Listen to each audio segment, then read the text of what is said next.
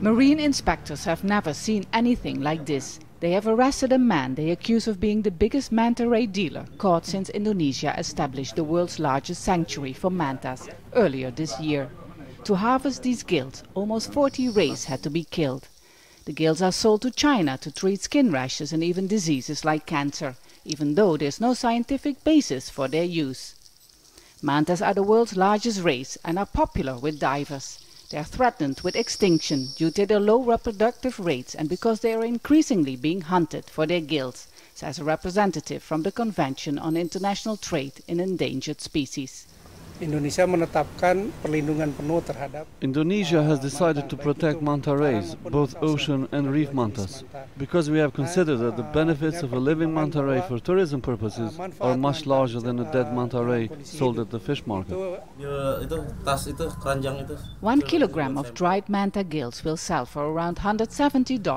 In comparison, the Indonesian government says a single manta ray during its lifetime will generate about $1 million in tourist revenues. This is the largest amount of manta ray gills ever confiscated in Indonesia.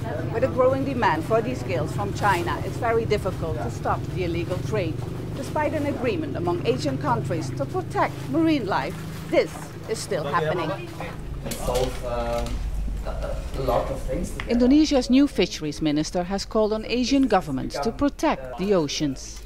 And we all agree that sustainability of natural resources commercialization is very important to keep and to maintain our good relationship as a strategic partner in Southeast Asia and in Asia, basically.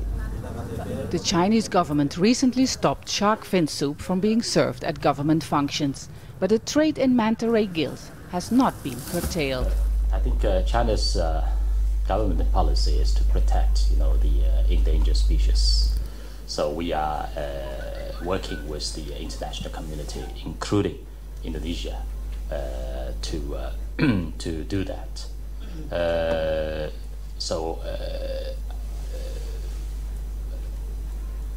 In that regard, I think a lot of efforts have already been taken, but still more efforts need to be taken.